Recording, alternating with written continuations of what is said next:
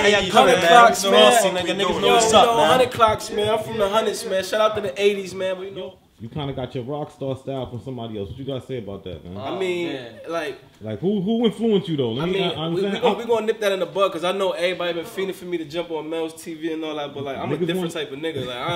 Like I ain't into all of that. But shout out to Ben Vito though. Like everybody gets something from somebody. Okay. Like I'm saying, I'm 25 years old. Like I ain't come up off a drill rap. I come off of Green Lantern, Lloyd Banks, Ransom, like mixtape era. Me too. You know what I'm saying? Like Chief Keef ain't influenced me to rap. But if you ask these niggas, that's they big homie. You know what I'm saying? So like everybody gets something from somebody. So shout out to the homie Ben Vito. Like it ain't even no follower or trying to be like a nigga. Like I seen him on a wave and I'm like, you know what? That's a good little wave. Like I want to be different. Nobody from where I'm from is on what I'm on. Look at my niggas I'm with.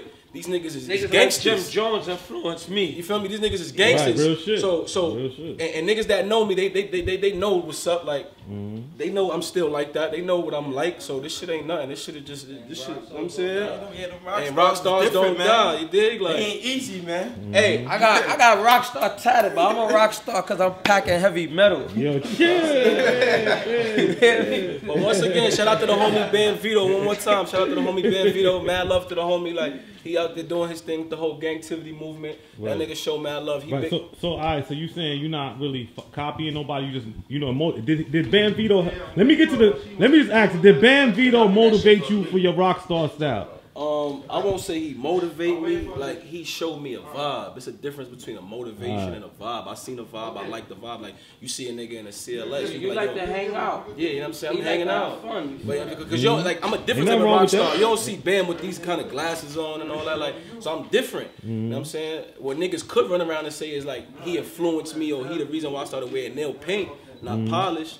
Yo, I'm gonna ask you about. Do you think that make people sleep on your bars and not listen to you because you doing all that type of shit? Hey, if they want to sleep on me, that's on them because I'm rolling with him. So I don't think they want they better not sleep on me or speak on me. Now I'm talking about your music. I ain't talking about like. Don't sleep on me and don't speak on me because the niggas I'm rolling with, they gonna geek for me. That's all. Yeah, that's a fact. If they sleep on me, they can hear how I came on Never Settle. You know what I'm saying? I got other shit, but I'm on a different vibe right now, so I ain't really too much rapping no more. I'm leaving that to bro and them. You know what I'm saying? I'm trying to go watch that shit. Which one is that, bro? Yeah, shit. Don just shot. Oh yeah, do what I want. That's the rock star vibe. Like, and that was a freestyle. I was freestyling and I sound better than them niggas. Like them niggas really be trying their hardest and they can't flow. Like we come from two different eras. Like I look up to Lloyd Banks and them. They look up to Chief Keef. No shade on Chief Keef, but ask bro about Chief Keef. He gonna tell you a story right real quick.